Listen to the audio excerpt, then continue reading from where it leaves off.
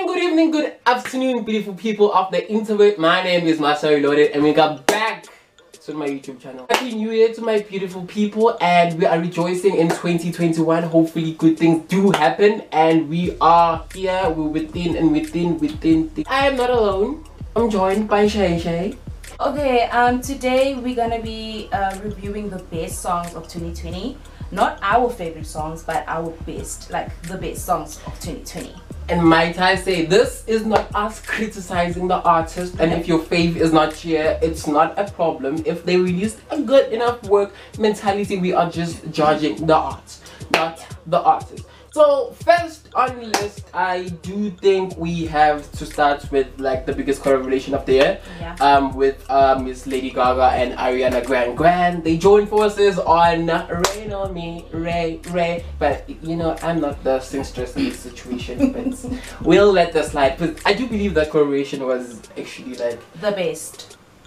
And I wasn't expecting Ariana to like join forces with Lady Gaga. Like, you know, I didn't like. They have two different personalities, but they're so inclined together, and I do think that was one of the best songs. Even like I think it was my most streamed song of the year, because it has to be, because we support queens, and queens have been through a lot. So yeah, and obviously Miss Nicki Minaj, like she has to be available in this list as per usual, and she did bless us with like a solo track this year.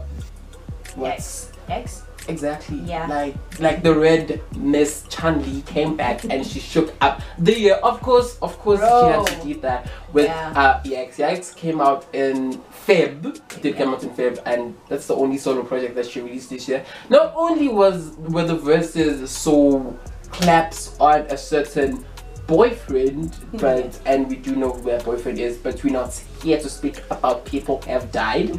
And and then we do have to move on. I feel like Chloe and Hailey like did the best job from music video to lyrics to choreography. That was just like the best. It was the bomb. Like I really enjoyed the music video more than listening to the song. I feel like the song is more enjoyable when you watch the music video.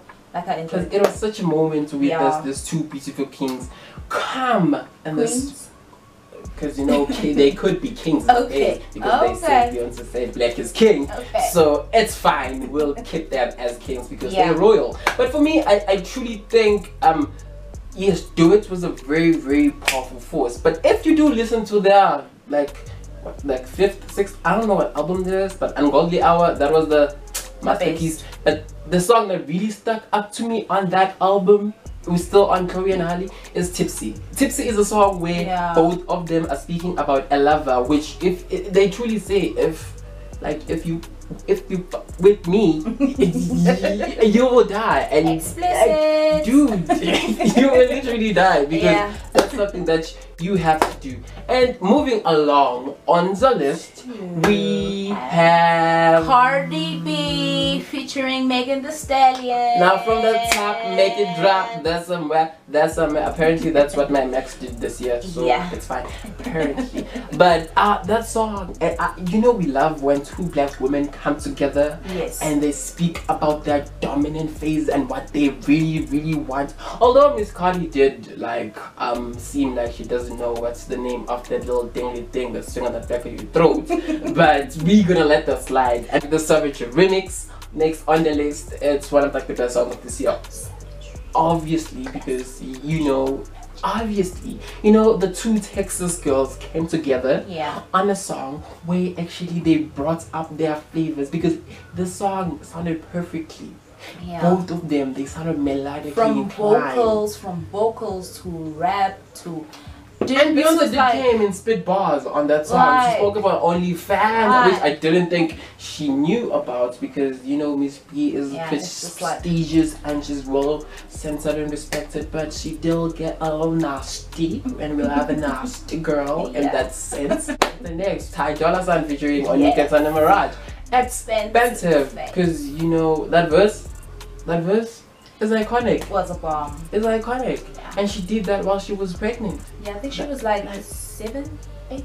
Exactly. 7, 8 months. Pregnant, yeah. Because you do know it's an expensive face, an expensive taste, an expensive queen. Yes. Although we may look cheap, but we feel expensive inside. Miss Ariana Grande did came through with Positions. Switching in position. I do think, although people say that's like the weakest thingy and everything, but I do think Positions was such a moment where she truly expressed herself in like the most playful way that she could. And although people were mad saying that it's like the weakest blah blah blah, but we as people differ in like opinions and what we hear. But if it wasn't your best, it was our best. So you know, she did get her coins from the song, and it's still on the charts, still even today. Yes. And it's still dominating. I feel like the music video was so iconic.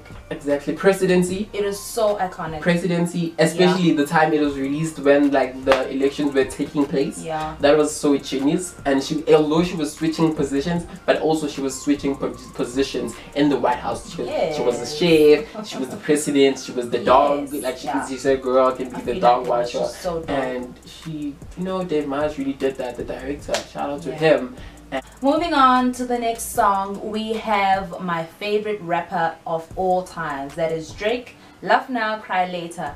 Guys, dude, that song hit the charts. I don't know, I don't remember, but that song was dope as fuck. Okay, sorry. But you do know what's the iconic thingy about that song?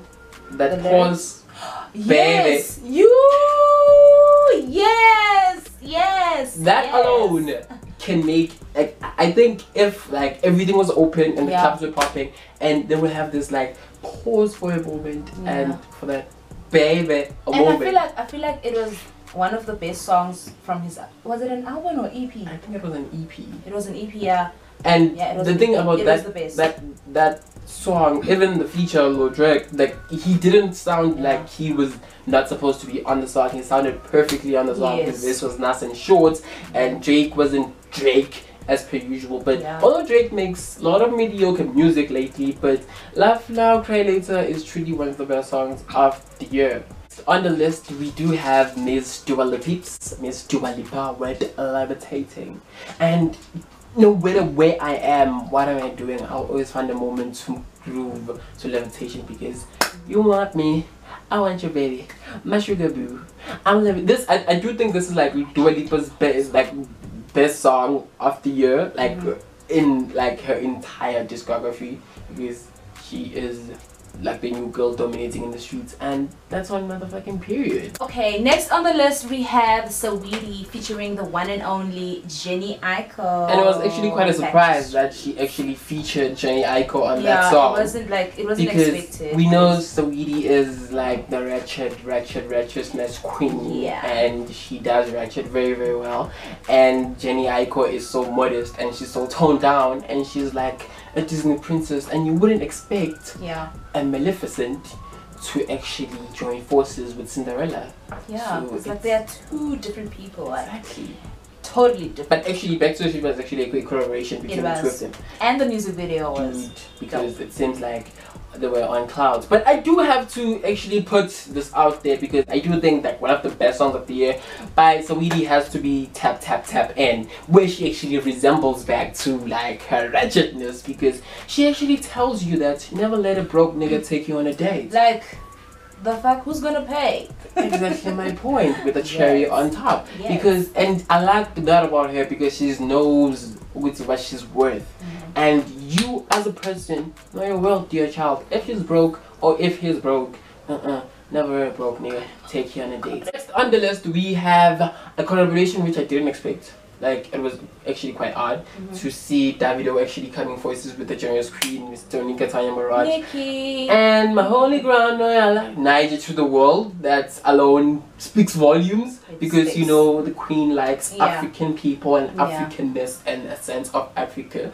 And by the point of view and my point of view, I do have to say that we do not live with lions, by the way, although we do live with elephants and giraffes. Like, we could see them running around the streets, but anyways, not their child. But I do have to say the song was actually quite nice. It was actually enjoyable from the start to the finish, where you didn't have to skip to Nicki Minaj's verse and just leave the songs, because there are some songs which are just like that. Although the song actually got better with her verse, but Davido did his thing on the song, and it was really quite beautiful. It was so unexpected. Like I never expected the video to like feature Nicki Because Minaj. you know, it did come through with Point of View. Yeah. Point of View, because that's one of her best songs in a long time, since Thank You Next, where she, you know, that era, you know. And Point of View is such a great song because she speaks about, she wants to love herself in your point of view. Like, this song is such a great song because even melodically, although it's a ballad, and she speaks about her lover in a sense that I want to see myself the way you see me, because I don't love myself enough.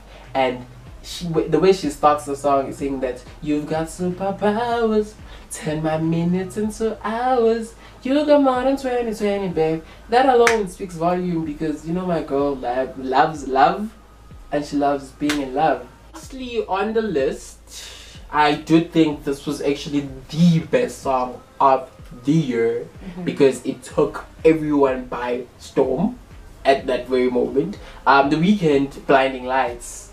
Because you do know he did it through Serve. That song is so beautiful, inclined, and even the beat keeps you going, and the way he actually enunciates his words, and everything is on point, and everything is on checkpoint, and it's really the best song of 2020.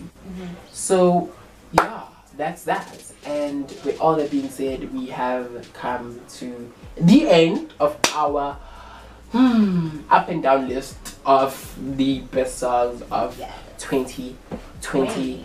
And that year truly was a roller coaster ride because everything was going from left to right, although Side to Side was released in 2016, but it felt like we were being fucked by the year. So a whole lot of penetration was going on, but then we came through and we're still here. So we are looking forward to 2021 and what we have got in store for this year, and it truly was an amazing year. So please tell me in the comment section below what are some of your best songs of 2020 and what do you think about our list that we actually compiled and we actually came here and delivered to you. But for now, from me, Master Reloaded, and Miss Shay Shay right here, we are signing out. And guys, please do follow me on Instagram. It's lishay_mtambo. And it's right here on your screens. You know, some people just never seize a moment for promotion. But anyways, we are not that child. So for me, Master Reloaded, and thank you for joining me today and actually being like the first and official guest for this iconic moment, because I think it's like a 50th video. And thank you to everyone. And please comment down in the comment section below what you think about the video and tell me what some of your best songs of the year and what you think about 2020 as a whole. And for me, Master Reloaded, thank you and please come again.